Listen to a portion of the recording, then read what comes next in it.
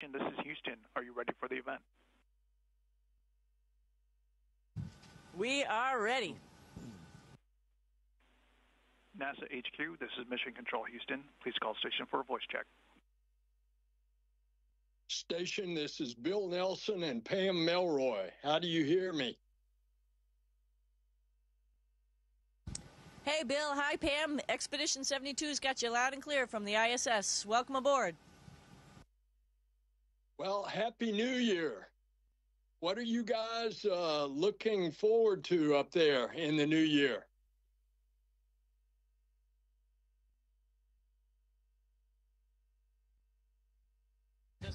Well, there's a lot to look forward to, and I think we could each add to the list. But the nearest thing that we're looking forward to is doing a couple spacewalks over the next couple weeks, and it's a single thing to focus on, and we all come together as a team and pull off something that's really hard to do. And that's with the team down on the ground, because there's hundreds of people down there that are making all of it happen. Well, Pam's here with me. She wants to greet you as well. What a joy it is to see you guys, Butch, Suni, Don, and Nick, all back in one of the most fabulous places in the entire universe, our gorgeous International Space Station. So Happy New Year, and I'm excited about your spacewalk too. That's you and Suni, right? Is that right, Nick?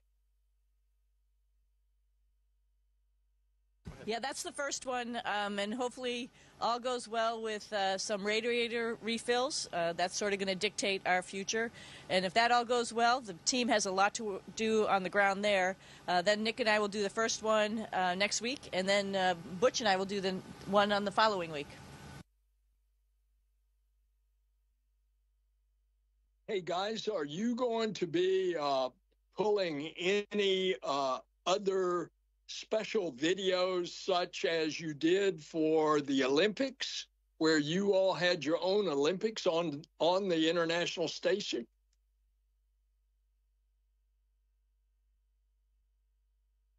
Well, doing a spacewalk, if you look at the training that everybody goes through, it's almost like it's an Olympic level event, only it's in space. You know, but we try to find ways to have fun, and I think I wasn't here when they made that first video. I'd look forward to doing something like that. Just before we got on here, we were all practicing doing a group forward flip, trying to perfect it. Maybe we should show that off. Yeah. Absolutely.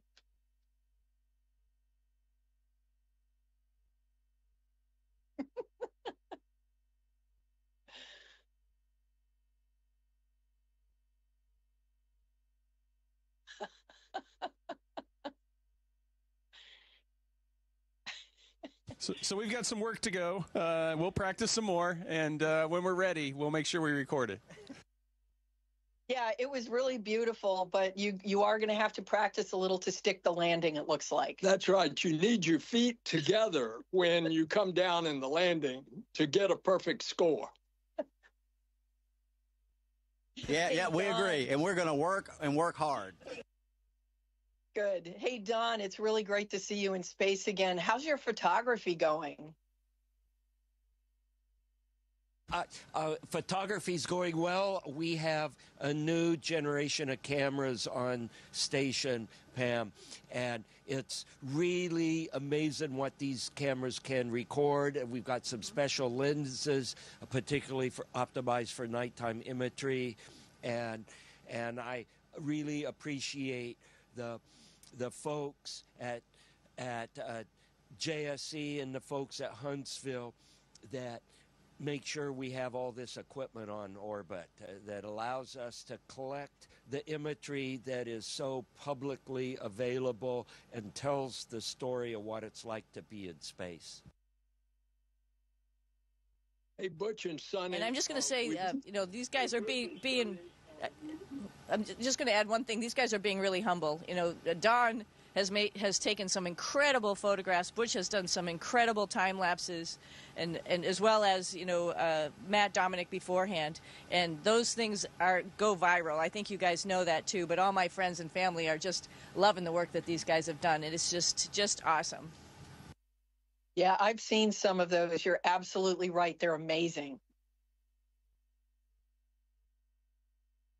I want to ask Butch and Suni if you will put to rest what reporters still keep asking me about how you're stranded, that they're concerned that you don't have any clothes, that you don't have any food.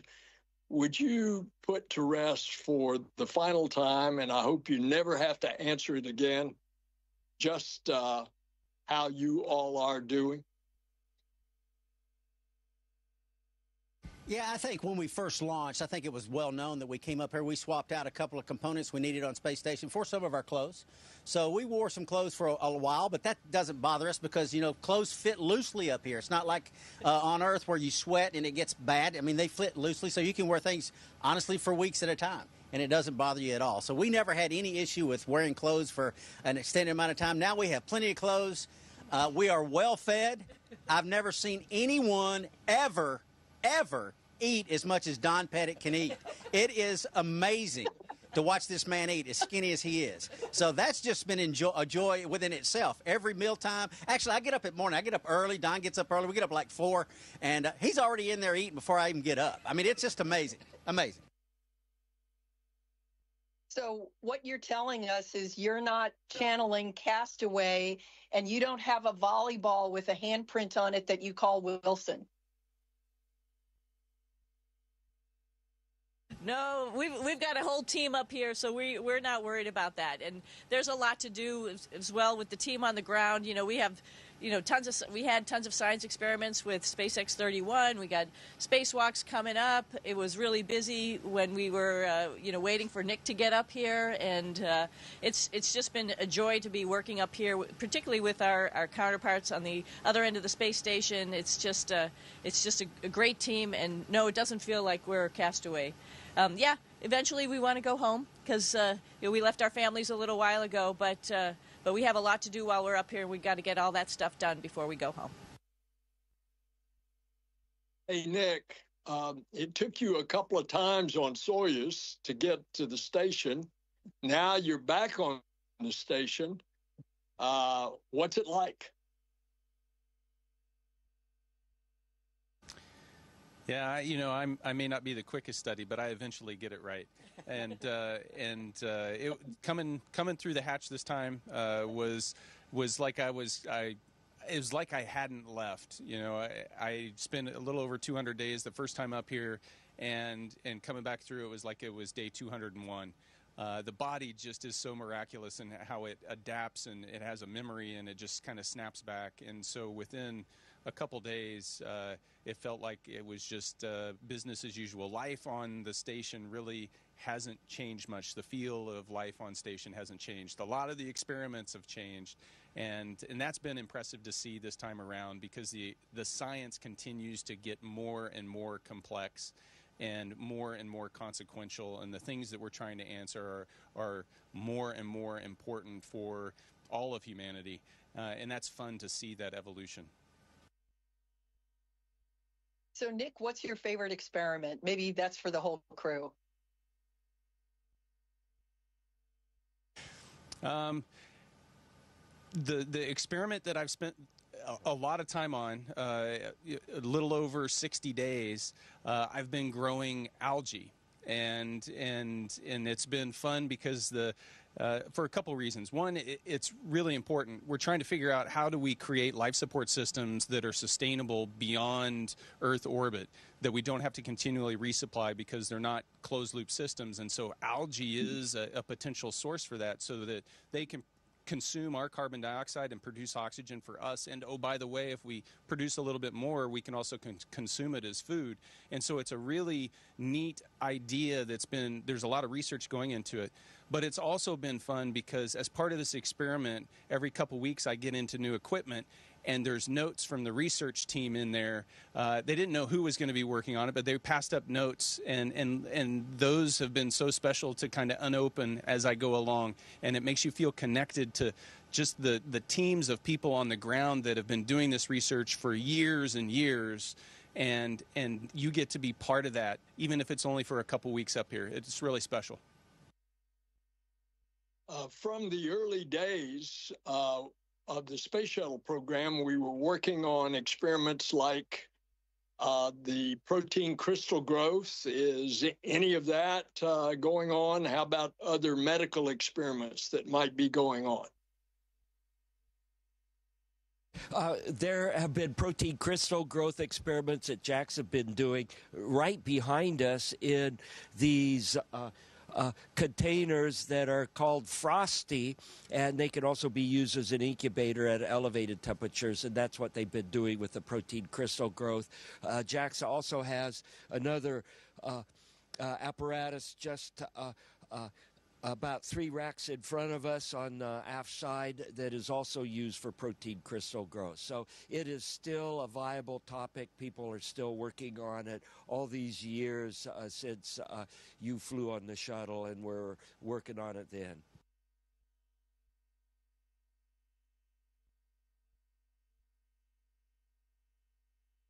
Well, that's fantastic. In fact, I think, haven't we learned that some of the protein crystal growth experiments have resulted in medical treatments here on Earth, which is just amazing to think about the basic research that you do that is going on to benefit life on Earth.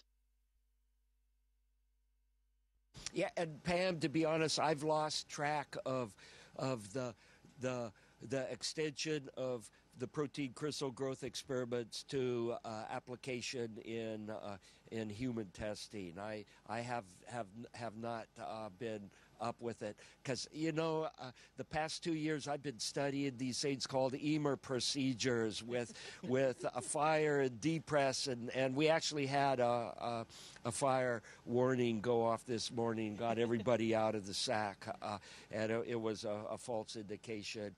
But we jumped into the procedures just like we've been trained. We fire up our analyzers to make sure there aren't any combustion products, and we just charged off. Speaking of fires, there is a raging fire that is starting to really seriously damaged Southern California. Have you all been able to see that out the window of the space station?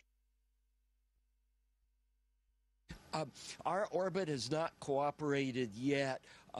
We've been able to observe the fires in the Congo region, their annual slash and burn that they do for taking care of their agriculture, and they're visible both during the day and at night. You can see the flame fronts at nighttime, and as soon as we get either day pass or night pass over Southern California, we're going to be using the photo equipment that I talked about earlier to record that and share it with everybody on Earth. We really appreciate that, Don. I think being able to see wildfires from space is just one way that NASA, both from the space station but also from our other Earth-observing satellites, is trying to help in this terrible wildfire situation. So just keep everybody there in your thoughts and prayers. And we're kind of worried about the Jet Propulsion Lab and our staff there. So I know that they would appreciate your thoughts.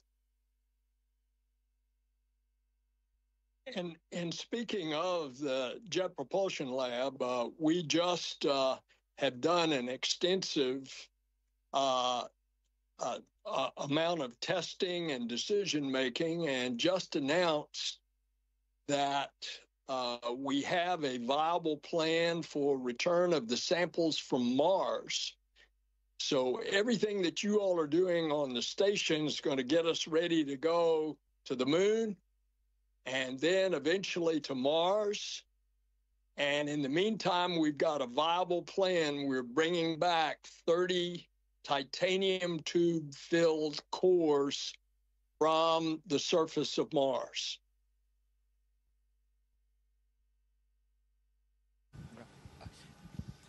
Is there any thought about bringing them to space station first before we bring them to Mother Earth and do the initial stage of analysis on space station? Our preference is that we are going direct back to Earth. And it would be a landing like the Bennu asteroid sample. It would land with parachutes in the Utah desert. That's the preferred return on the European return vehicle.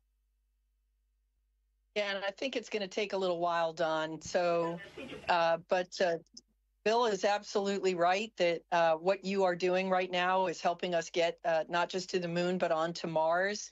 If I squint just a little bit, I could imagine that you're on a Mars transport vehicle in microgravity on the way as the first crew to land on Mars. So it's nice to see you there. It's a special and amazing place, but what you're doing is actually pushing humanity out into the solar system. So thank you for that. And Pam, we're ready to go on that mission.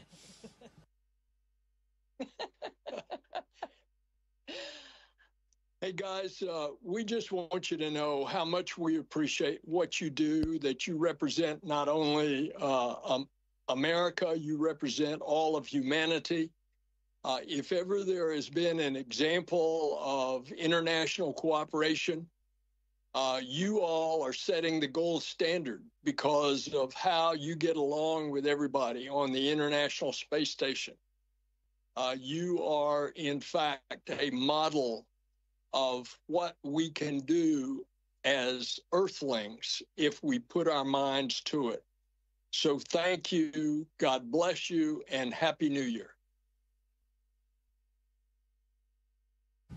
Well, thank you very much, Bill and Pam. Thanks so much for taking the time. You know, we're just part of a big team that's getting this all done. So honored to be part of it, honored to be living here on the International Space Station. And when we get home, we'll have lots of stories to tell, and we'll see you all there. Can't wait to see you. Station, this is Houston ACR. Thank you. That concludes the event. Thank you to all participants. Station, we're now resuming operational audio communications.